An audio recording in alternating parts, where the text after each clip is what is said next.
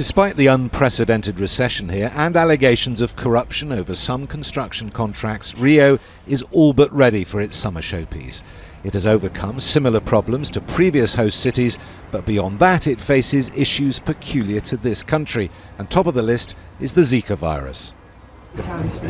A party of British Olympic officials has just finished a week's recce here. In that short time, 142 new suspected cases of the virus have been reported. 37 of those have already been confirmed.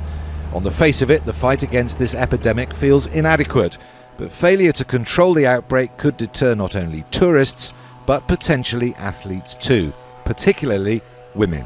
We are not going to push anybody to come here and to compete. It has to be their own choice. But as I said, we feel confident that if they follow the strategies that we understand from the experts, that they can come out here and compete, knowing that they've taken every precaution that they need to take.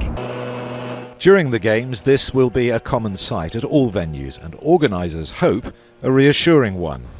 Standing water, where the Zika-carrying mosquito breeds best, surrounds the athletes' village.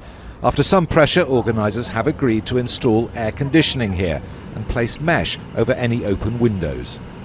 For Team GB officials, preparing the ground now ahead of the Games is one thing, but once the athletes arrive here, it's vital they can concentrate fully on their sport and winning medals and not be distracted by concerns over their health and their safety. Rio's natural amphitheatres will provide stunning backdrops to many events, no more so than the venue for both rowing and the canoe sprints. But, like the sailing location, water quality here, caused by the city's sewage system and the subsequent risk of infection, has been a concern for some time. It's something we're aware of, very, very aware in our sport. But they have been cleaning it up. I mean, my first visit 6-7 years ago, it is significantly better now than it was then.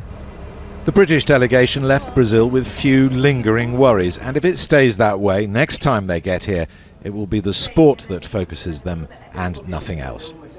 Steve Scott, ITV News, Rio de Janeiro.